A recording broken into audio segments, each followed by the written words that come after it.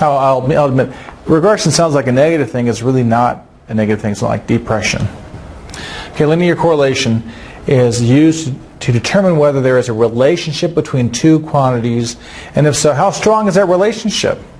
The linear correlation coefficient R is a unitless measure that describes the strength of the linear relationship between two variables. If the value is positive, as one variable increases, the other increases. So if it has a positive relationship, as one increases, the other increases. If it's negative, as one increases, the other decreases.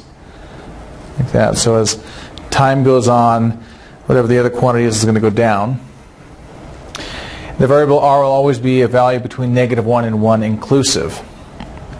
So scatter diagrams, that's a visual aid used with correlation. That's the scatter diagram.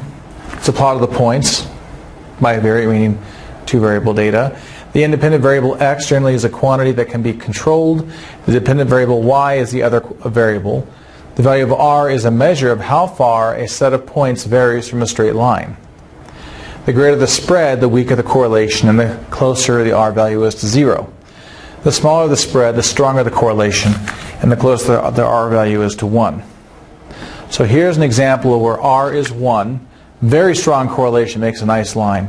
Here, it's all going in the same general direction. It's strong. It's not great. It's strong. Here, tends to be going in the same direction. It's moderate. It's kind of spread out. Looks like there's a line going up the middle. This one, there's really no way. There's a line going that way, that way, that way. You don't know. No correlation. Here, R is -1, so as x gets bigger, y gets smaller. Has a very strong correlation, makes a nice line here. R is negative, it's strong, but it's a little spread out. It's very spread out. Still, you can see somewhat of a correlation, and here again, no correlation.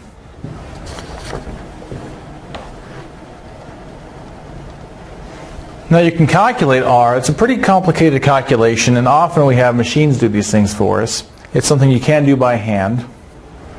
So the formula to calculate the correlation coefficient R is as follows.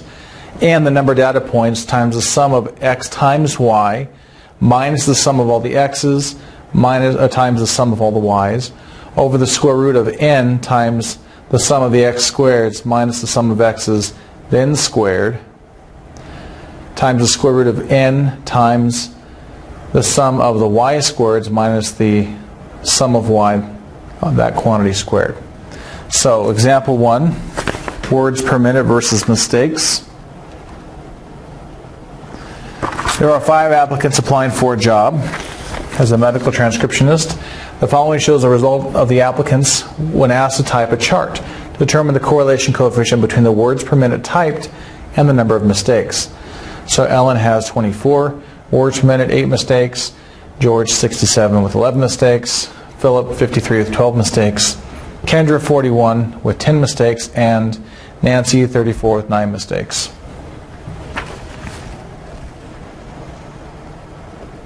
So if we look at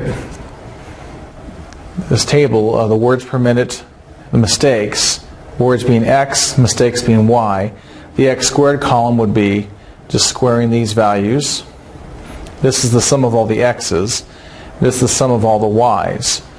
So here are the x squareds, these values here squared, and this is the sum of all those things squared.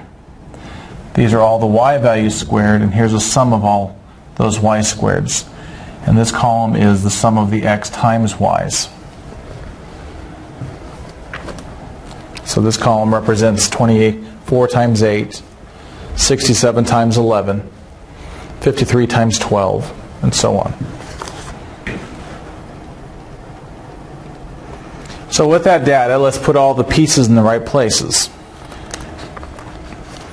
So how many pairs of data do we have? We have 5 pairs of data.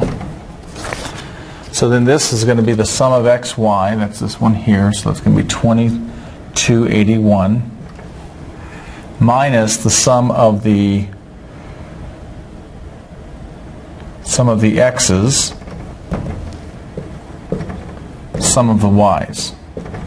So we have 5 times the sum of the xy's minus the sum of the x's times sum of the y's. Then we have n again, n is 5. And this is going to be the sum of the x squareds. It's 10,711. Minus the sum of the x's here, and they get to be squared. And we have 5.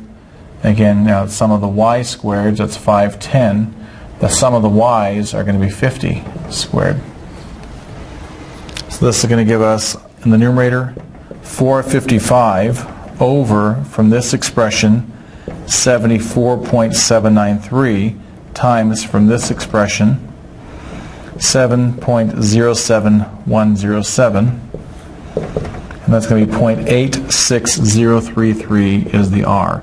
And that's a pretty good correlation. I mean, you're rarely going to get it to be 1, especially when you do experimental data. That's pretty good. Anything above 8.3 is really good. I'd call that a strong relationship. Okay, so now you may be asked to find each of these pieces, and you put them in this formula. And it's helpful to make a chart like I had on the previous page.